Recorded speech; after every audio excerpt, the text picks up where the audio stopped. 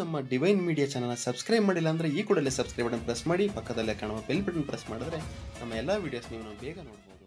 ಕುಂಕುಮಾಂಕಿತ ವರ್ಣಾಯ ಕುಂದೇಂದು ಧವಳಾಯ ಚ ಎಂದೇ ಸ್ತುತಿಸಲ್ಪಡುವ ಗರುಡ ಭಗವಾನ್ ವಿಷ್ಣುವಿನ ವಾಹನನಾಗಿದ್ದಾನೆ. ಸುಬ್ರಹ್ಮಣ್ಯನಷ್ಟೇ ಗರುಡನು ಸರ್ಪದೋಷ ನಿವಾರಕ ದೇವತೆ.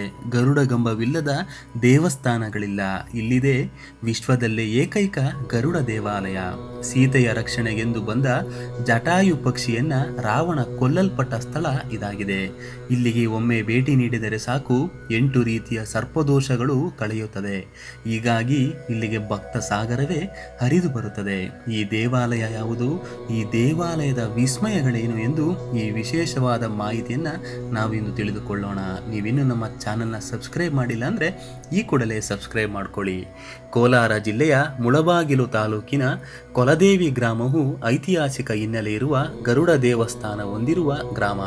ವಿಶ್ವದಲ್ಲೇ ಏಕೈಕ ದೇವಸ್ಥಾನ ಇದಾಗಿದ್ದು, ಪುರಾಣಗಳ ಪ್ರಕಾರ ಮಹಾಭಾರತದ ವೇಳೆ ಅರ್ಜುನನಿಂದ ಇಲ್ಲಿ ಶ್ರೀ ಗರುಡ ದೇವರ ಪ್ರತಿಷ್ಠಾಪನೆ ಮಾಡಲಾಗಿದೆ ಎಂಬ ಕಥೆ ಇದೆ. ಮುಳಬಾಗಿಲು ತಾಲೂಕು ಕೇಂದ್ರದಿಂದ 14 ಕಿಲೋಮೀಟರ್ ದೂರ ಕ್ರಮಿಸಿದರೆ ಸಾಕು ಕೊಲದೇವಿ ಗ್ರಾಮ ಸಿಗುತ್ತದೆ. ಈ ಗ್ರಾಮ ರಾಮಾಯಣ ಮತ್ತು ಮಹಾಭಾರತದ ಮಹಾಕಾವ್ಯಗಳ ಹಿನ್ನೆಲೆ ಹೊಂದಿರುವ ಸ್ಥಳವಾಗಿದೆ. ಹಲವು ಶತಮಾನಗಳ ಹಿಂದೆ ಮೃಗ ಮಹರ್ಷಿಗಳಿಂದ ಈ ಪ್ರದೇಶಕ್ಕೆ ಕೊಲದೇವಿ ಎಂಬ ಹೆಸರು ಬಂದಿದೆ ಎನ್ನಲಾಗುತ್ತದೆ. ಈ ದೇವಾಲಯ 1000 ವರ್ಷಗಳ ಹಿಂದೆಯೇ ರಾಮಾನುಜಾಚಾರ್ಯರಿಂದ ಪ್ರತಿಷ್ಠಾಪನೆ ಆಗಿದೆ. ದ್ರಾವಿಡ ಶೈಲಿಯಲ್ಲಿ ದೇವಾಲಯ ನಿರ್ಮಾಣ ಮಾಡಲಾಗಿದೆ. ವಿಷ್ಣು ವರ ಕೊಟ್ಟು ಭೂಲೋಕಕ್ಕೆ ಹೋಗು ಎಂದಾಗ ಹನುಮನು ಇಲ್ಲಿ ಬಂದು ನೆಲೆಸಿದ್ದಾನೆ ಎನ್ನಲಾಗುತ್ತದೆ. ಇಲ್ಲಿಯ ಗರುಡ ದೇವರು ಒಂದು ಕೈಯಲ್ಲಿ ನಾರಾಯಣ, ಇನ್ನೊಂದು ಕೈಯಲ್ಲಿ ಲಕ್ಷ್ಮಿಯನ್ನು ಹೊಂದಿರುವುದನ್ನು ಕಾಣಬಹುದು. ಛಲವಂತ ರಾವಣ ಸೀತೆಯನ್ನು ಅಪಹರಿಸಿದ ವೇಳೆ ವಿಷ್ಣುವಿನ ವಾಹನ ಜಟಾಯು ಪಕ್ಷಿ ಸೀತೆಯನ್ನು ಕಾಪಾಡಲು ಮುಂದಾದಾಗ ರಾವಣ ಜಟಾಯುವಿನ 2 ರೆಕ್ಕೆಗಳನ್ನು ಕತ್ತರಿಸಿ ಹಾಕುತ್ತಾನೆ. ಆ 2 ರೆಕ್ಕೆಗಳು ಈ ಭಾಗದಲ್ಲಿ ಬಿದ್ದವು ಎನ್ನುವುದು ಇತಿಹಾಸ. ಹಾಗಾಗಿಯೇ ರಾವಣನಿಂದ ಗರುಡ ಕೊಲ್ಲಲ್ಪಟ್ಟ ಸ್ಥಳ ಇದಾಗಿದ್ದು, ಇದಕ್ಕೆ ಕೊಲದೇವಿ ಗ್ರಾಮ ಎಂಬ ಹೆಸರು ಬಂದಿದೆ ಎಂದು ಪುರಾಣಗಳು ಹೇಳುತ್ತವೆ. ಇನ್ನು ಜಟಾಯು ಬಿದ್ದ ಸ್ಥಳದಲ್ಲೇ ಹನುಮನು ಬಂದು ನೆಲೆಸಿದ್ದಾನೆ ಎನ್ನಲಾಗುತ್ತದೆ. ಇಲ್ಲಿರುವ ಆಂಜನೇಯ ಹಲ್ಲು ಹಾಗೂ ಕೈಯಲ್ಲಿ ಬ್ರಹ್ಮಾಸ್ತ್ರವನ್ನು ಹೊಂದಿದ್ದಾನೆ. ಗರುಡ ದೇವರ ದರ್ಶನ ಮಾಡಿದರೆ ಅದೃಷ್ಟ ಕುಲಾಯಿಸುತ್ತೆ ಎನ್ನುವುದು ಗರುಡ ಪುರಾಣಗಳಲ್ಲಿ ಕಂಡುಬರುತ್ತದೆ. ಇನ್ನೊಂದೆಡೆ ಮೇಲುಕೋಟೆ ಚೆಲುವನಾರಾಯಣ ಸ್ವಾಮಿ ಹಾಗೂ ತಿರುಪತಿಯ ದೇವಾಲಯಗಳಿಗೂ ಈ ಗರುಡ ದೇವರಿಗೂ ಸಂಬಂಧವಿದೆ ಎಂಬ ಇತಿಹಾಸವು ಇಲ್ಲಿದೆ. ಈ ದೇವಸ್ಥಾನಕ್ಕೆ ಒಮ್ಮೆ ಬಂದರೆ ಸಾಕು 8 ರೀತಿಯ ಸರ್ಪದೋಷಗಳು ನಿವಾರಣೆಯಾಗುತ್ತದೆ. ಈ ಗರುಡ ದೇವರನ್ನು ದರ್ಶನ ಮಾಡಿದರೆ ಸಾಕು ನಿಮ್ಮ ಎಲ್ಲ ರೀತಿಯ ಸರ್ಪದೋಷಗಳು ಕಳೆಯುವುದು ಖಚಿತ. ಕಲ್ಯಾಣ ಭಾಗ್ಯ, ಸಂತಾನ ಭಾಗ್ಯ ಸೇರಿದಂತೆ ವೈದ್ಯ ಲೋಕಕ್ಕೆ ಸವಾಲಾದ ಹಲವು ಕಾಯಿಲೆಗಳು ಇಲ್ಲಿ ವಾಸಿಯಾಗಿವೆ. ವಾಮಾಚಾರ, ಮಾಟ ಮಂತ್ರಗಳ ನಿವಾರಣೆಗೆ ಬಂದ ಭಕ್ತ ಕೋಟಿಯನ್ನು ಗರುಡ ದೇವರು ಇಲ್ಲಿ ರಕ್ಷಿಸುತ್ತಾನೆ.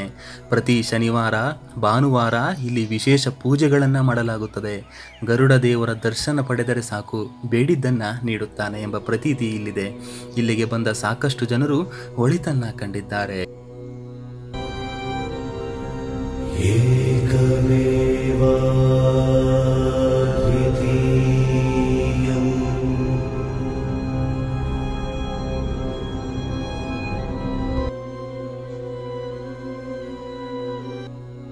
ಹಿಂದೆ ದ್ವಾಪರ ಯುಗದಲ್ಲಿ ಅರ್ಜುನನೊಮ್ಮೆ ಬೇಟೆಯಾಡಲು ಕಾಡಿಗೆ ತೆರಳಿ ಬಾಣಗಳನ್ನು ಬಿಡುತ್ತಿದ್ದಾಗ ಅವುಗಳ ರಭಸ ಹಾಗೂ ಶಕ್ತಿಯಿಂದ ಕಾಡಲ್ಲಿ ಬೆಂಕಿ ಹತ್ತಿ ಸಾಕಷ್ಟು ಹಾವುಗಳು ಸಾಯಲ್ಪಡುತ್ತದೆ. ಇದರಿಂದ ಅರ್ಜುನನಿಗೆ ಸರ್ಪದೋಷ ಉಂಟಾಗಿ ಅದರಿಂದ ಮುಕ್ತಿ ಪಡೆಯಲು ಗರುಡನನ್ನು ಪೂಜಿಸಬೇಕೆಂಬ ಪರಿಹಾರವನ್ನು ಋಷಿಮುನಿಗಳಿಂದ ಸಲಹೆ ರೂಪದಲ್ಲಿ ಪಡೆಯುತ್ತಾನೆ ಅರ್ಜುನ. ಹೀಗಾಗಿ ಅರ್ಜುನನೇ ಸ್ವತಃ ಪ್ರತಿಷ್ಠಾಪಿಸಿದ ಗರುಡ ದೇವಾಲಯ ಇದಾಗಿದೆ ಎಂಬ ಪ್ರತೀತಿ ಇದೆ.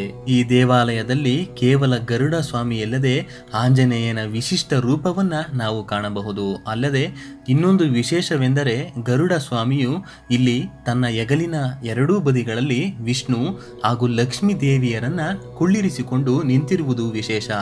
ಹೀಗಾಗಿ ವಿಷ್ಣುವಿನ ಆಶೀರ್ವಾದವೂ ಸಹ ಇಲ್ಲಿ ಸುಲಭವಾಗಿ ದೊರೆಯುತ್ತದೆಂಬ ಪ್ರಬಲ ನಂಬಿಕೆ ಇಲ್ಲಿ ಭೇಟಿ ನೀಡುವ ಭಕ್ತರಲ್ಲಿದೆ. ಬೆಂಗಳೂರಿನಿಂದ ಈ ಕ್ಷೇತ್ರಕ್ಕೆ ಹೋಗಬಯಸುವವರು ರಾಷ್ಟ್ರೀಯ ಹೆದ್ದಾರಿ 4 ಬಳಸಿಕೊಂಡು ಕೋಲಾರ ದಾಟಿ ನಂತರ ಎಡತಿರುವು ಪಡೆದು ಮುಡಿಯನೂರು ಕ್ರಾಸ್ ತಲುಪಿ ಅಲ್ಲಿಂದ ಕೊಲದೇವಿಗೆ ತೆರಳಬಹುದು. ಈ ದೇವಸ್ಥಾನದ ವಿಳಾಸ ಹೀಗಿದೆ.